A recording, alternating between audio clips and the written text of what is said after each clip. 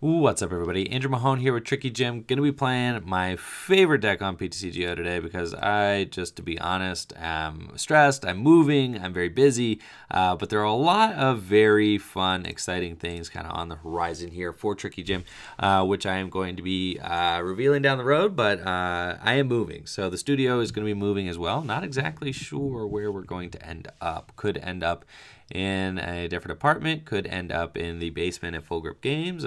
We'll see. I don't know. So we're going to be moving here. I am moving out of my apartment, so stoked on that. But with that, obviously comes some irregularities is the word I'm looking for. This week in my upload schedule, obviously, I just canceled my internet subscription. So this is actually like my internet's donezo, and this is all just like, it's kind of the process of moving. So bear with me, please. Be patient as I move and promise you guys that we are going to be getting, obviously content is not going anywhere. We're just, parting the dust while we move here, while I get things done. This is a pretty dope opening hand, not going to lie. I don't know what kind of deck my opponent is playing, but I think here that we probably just go for like, we go for Vikavolt. We go for Grubbin, turn one Grubbin. We Ultra Ball away these and get a turn one Grubbin. And then we go get Lele. Oh, a prize too. And then we go Lele for Stevens, right? Let's go. No, why is there no Stevens? That's kind of sad. But I think, so we can't just Lele for Stevens. That's fine. We'll Lele for Lily, but Stevens Resolve is what I wanted there. So we'll do that. And then we could go here. We can Mysterious Treasure. Lily's not bad. Honestly, I should get what I need off of Lily. So let's just go there. And then we'll attach the energy to Lugia. Lily for 7 is still not a bad start to the game. So definitely don't mind that at all. We'll pick the expensive Lily. We'll go expensive Lily for turn 1 here, and let's go. All right, draw 7 cards, see what we get. We got a Volkner for next turn, got some Rays. But to be honest, I have no idea what kind of deck my opponent is playing, so we're going to hold off on all of that and just to see what they've got. Obviously, turn 1 Judge, be a little salty about that. Turn 1, oh, they've got Bridget. Am I playing expanded format? I must be playing expanded format. No. Why did I play expanded format? All right, guys, rock with me here. We're going to play our standard Vika Ray deck in an expanded game and see how that goes. Then I'm going to switch to standard, and we're going to play a standard game. So I still think I can win this. Like, we're going to be golden. We're going to be Gucci. We're fine. All right. So let's start off with a good old Volkner here and get ourselves that guy into play. And I don't need any other energies or anything like that. So let's just rare candy. Yeah, get that guy into play there. Then I think that we just don't want to mill, right? We got 1, 2, 3, 4 in the discard already. So let's just do that. No mill, none. Let's just strong charge 2 energies onto the Lugia there. And then we're going to throw an energy onto my Rayquaza as well. And we're just going to Argent Wings, smack this thing for a good old 120 damage. See if they can't get themselves, see if they can't get me out of that hand. So that is hilarious. I just got done filming an expanded video. So I was just like, oh yeah, Vika Ray, this is great. I should be totally fine. But yeah, nope, there's Bridget's out here, and there's also teammates and things like that, and Versus Seekers, and lots of very, very frightening decks, frightening cards for our very standard deck to overcome. So we shall see if we can get there with our Shining Lugia. I'm already liking what I see, though, to be honest. Like these Garbodors ain't gonna be doing nothing to my Rayquazas with only like 4 items in the discard pile. That Mahone GX is gonna do like nothing to me. I just don't care. Like, I'm gonna be totally fine, to be honest. And I think that I should have no problem winning this game. Even next turn, I just can Guzma and knock out a Lele or something. Like, we're just good to go. And I did my other video of like, I actually did a video with expanded Rayquaza, right? And was playing without Vikavolt, and I felt like the deck was just worse, right? I felt like it was way worse, which is totally hilarious because, you know, Vikavolt obviously makes it a little less consistent in some ways, but also makes the deck just like way more explosive in other ways. And you just have like a huge like top end as far as like your damage output and stuff goes. So I actually think that I kind of like the deck with Vikavolt in it. It's definitely cool in some ways. I feel like here we may just go, they're gonna get rid of their damaged Lele. Boo! I'm not a big fan of that play, but it's all good. Not a big fan, you know, from my personal standpoint, you know, because I wanted to knock it out. But this is fine. Let's just strong charge. Yolden strong charge. We're gonna throw 2 energies onto this man here, and then we're just gonna Guzma, I think. So we're just gonna bring up like that thing. And just knock it out. Let's just get him out of here. I don't have any more items in the discard pile. Still rocking 4, so we should be safe. I think I just attach an energy to my Lele or Vikavolt. I could attach an energy to my Vikavolt. Then it's like a live attacker. I like that. Parallel's down, so we ain't going anywhere anytime soon. But that's fine. We're just going to drag and break, knock this thing out. We've just got a ton of energy in play at this point, and it's hilarious. Like, my opponent's deck is a very good expanded deck. I mean, like, you know, Garbodor deck's very good and expanded, but what's hilarious is that my deck is just not built for expanded at all. So I have, like, not a lot of items. I'm not playing versus Seeker, so, like, their Garbodors are just going to be worse, just way worse against me. And I'm just sitting here chilling, man. I don't, you know, we're fine. We've got everything that we need here to do tons of damage. They can teammates, you know, they've got Field Blower in their deck, doesn't matter. I don't really play any tool cards in this list either. We don't even have Floatstone, bro. We're just playing hard copies of Switch. This is hilarious. And we're just going to be totally fine. Totally fine. That is so funny. And what I think is, you know, what I think is happening is that in some regards, Expanded is just more of like kind of a meta call than anything. Why in the world does this thing have 2 rainbows on it? Can someone... Oh, because he wants to move the damage somewhere, I guess.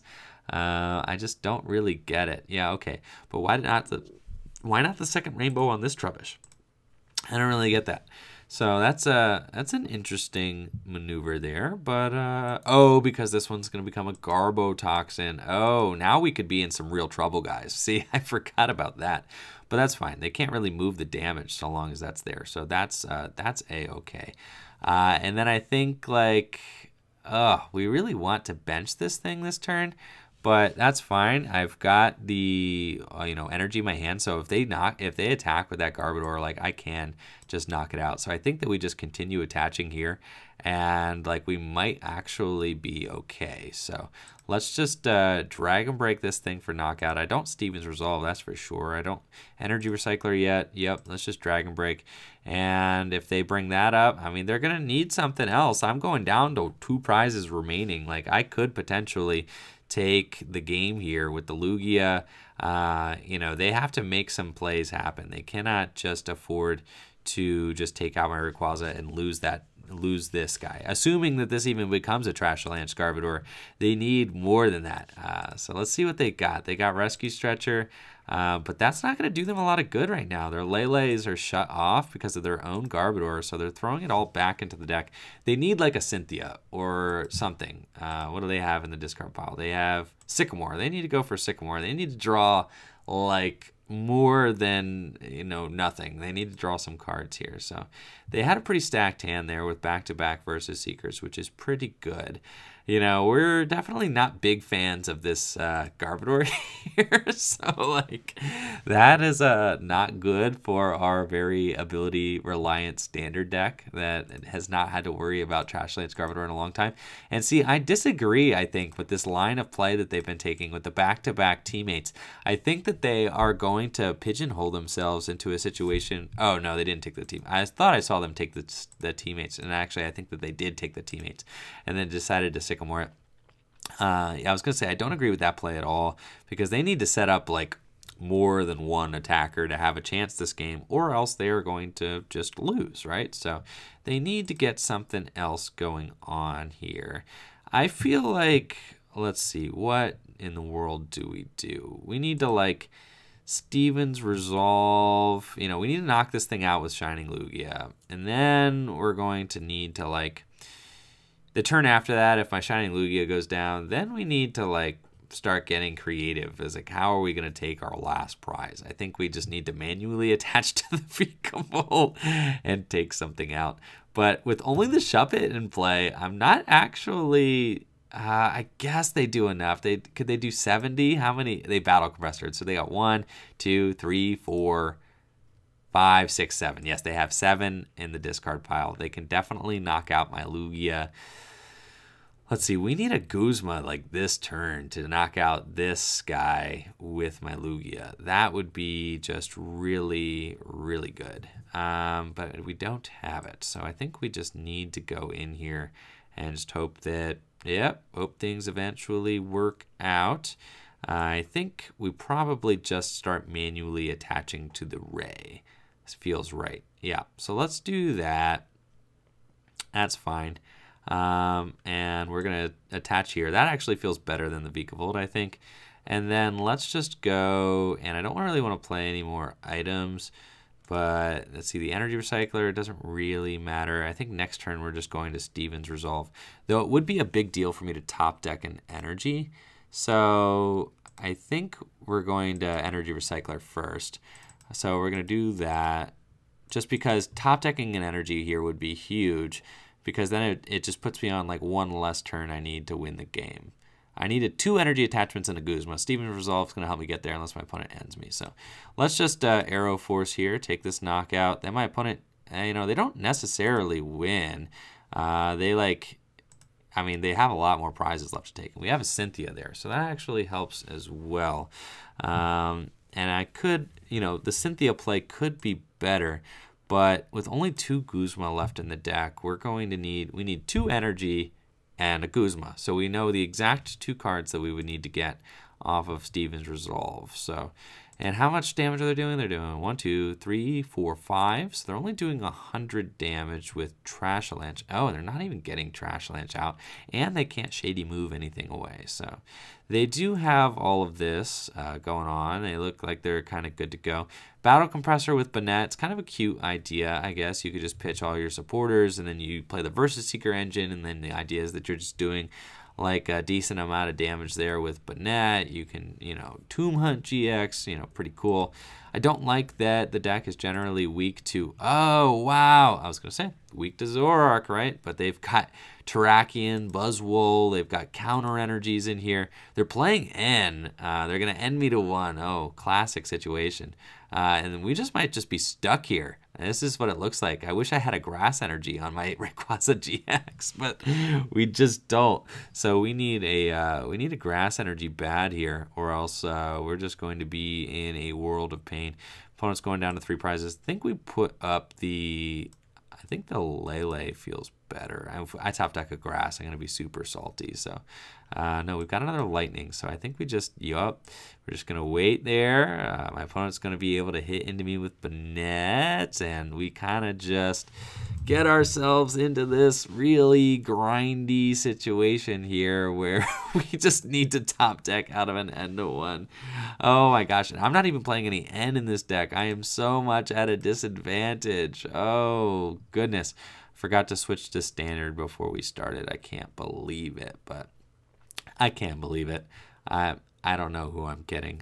I definitely can believe it. So this is just a very like me thing to do, but it's fine. This is all fun. You know, we're seeing what can the Ray deck do. You know, what can the Ray Vikavolt deck do in expanded format? My opponent rescue stretchered some things back in, but did not get anything else on the bench. Pretty good top deck for me. I think we just need to attach and pass.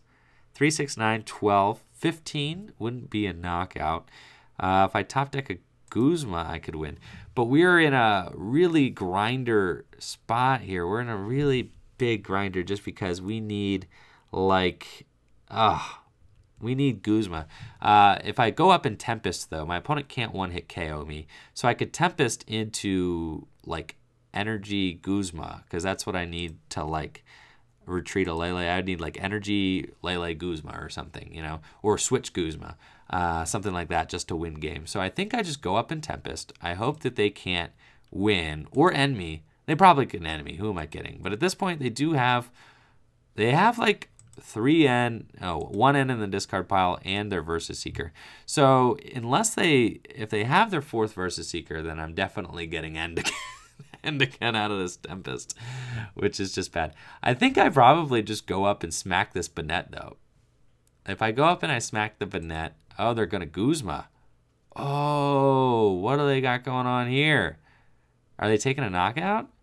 Did they get enough? They can't take a knockout. They're just trying to stick me. Okay, that's fair. That's a good play. They just don't want me to Tempest, right? So now we just need Guzma. Oh, we did it. Oh, yeah. Oh, my God. My opponent was playing a way better deck than mine, but it didn't matter.